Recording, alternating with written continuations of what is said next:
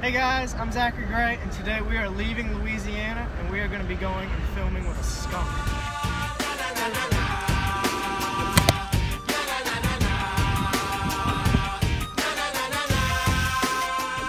Thankfully, it is legal to own a domestic skunk in Alabama, and also another 16 states.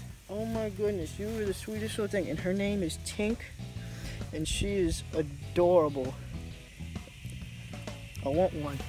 Probably like, wow, you're not getting sprayed. The skunks are supposed to spray you. Well, domestic skunks are deglanded as a baby, and they cannot spray. Look at that. Look, he's digging, or she's digging for stuff. And see these? Oh, you're making noises. What'd you find? Did you get it? That's quite a sniffer you got. Oh, did you find it? She smelled it. Nope, she lost it. Okay. You are just adorable. And look at the claws. They're meant for digging. Little holes like that everywhere. And they're omnivorous, and that means that they're going to be eating the skunks pretty much eat everything. They're going to eat bugs. They're going to scavenge for any meat that they can find. They're going to eat fruit, they're going to eat eggs, they're going to eat insects, they could even eat a snake or a fish. And she's not super velvety or soft, she's actually got very coarse, very rough hair. Look at that, I never thought I'd touch a skunk's tail. It's very weird feeling. You need to stop eating. No, you're far too chubby. You're far too chubby. No, look at the camera. Oh goodness. Little Tink, you are so adorable. And this is a striped skunk, and there are two variants in America. There's the spotted skunk, and there's a spotted and a striped skunk, and there's lots of different subspecies of both of those. But the striped skunk, it has such a wide range. They pretty much live in every state in the United States, and they spread to Mexico and Canada. She got scared for a second, and that was a defensive posture.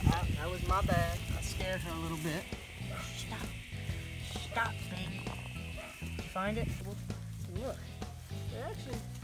I'm noticing they've got this little tiny ear. Tiny ears. But they've got amazing hearing and amazing smell, but they actually have poor eyesight. They can only see things right in front of them. Everything far out for them is blurry. You are just digging holes everywhere, aren't you? Goodness, I just want to take you home with me. Did you find it? No, that's my finger. It's not a worm. Look at that. Look at that little nose. She's like pretty much everywhere. She's sniffing everything out. Oh goodness. Oh my goodness. She is so sweet and calm. Now they're actually, you would think if you look at a skunk, you're like, wow, this is like some kind of mink, or it's in the weasel family, so you'd think, oh yeah, this thing can climb up trees. This is probably one of the least athletic animals in the weasel family. Basically, they completely rely on their stink, on their spraying. They completely rely on that. And they don't climb. They can dig very well, but they don't climb well at all, and they're actually pretty slow, maximum 10 miles an hour, and they will rarely go that. And this is normally how they'll be cruising around. Hello, baby. You look tired. You're running around too much. Oh, goodness. Oh, goodness, it's so cute. Ah. Oh, my goodness.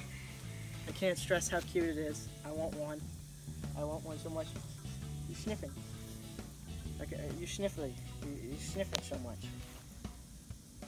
And they're built very short and stocky. They've got short little legs and a squat little body. And they're very chubby, and they're like little bulldozers. They just walk around like that all day, dig a little bit, find an egg or something on the ground and eat that. Get some water, and they just cruise around like that all day, so they completely rely on their stink as a self-defense. Now, They don't have a lot of natural predators because of their self-defense. If a coyote comes at them, they're gonna get sprayed. If a dog comes at them, they're gonna get sprayed. A raccoon, a possum, anything that's a threat to them is gonna get sprayed. But things like owls, I think owls are their #1 predator because owls have a poor sense of smell. That's like a perfect setup for the owl because they can eat these little guys and sometimes without even being sprayed, but even if they do get sprayed, they have a very poor sense of smell, so they really don't even care. The most famous thing about the skunk, obviously, is that they'll spray you with this disgusting and rancid smelling liquid. And they can spray this accurately for 10 feet. Look at how little this, he's like 2 feet long, and he can spray 10 feet accurately. 25 feet, not accurate, but think about that. Look at how little it is, and it can do that. And you probably smelled one in the car or something like that, like if one got hit, you can smell it. But let me tell you, if you get sprayed by a skunk, it is so rancid, it is completely nauseating. So if you do see a wild skunk, don't go up and grab it. Could you? Yes.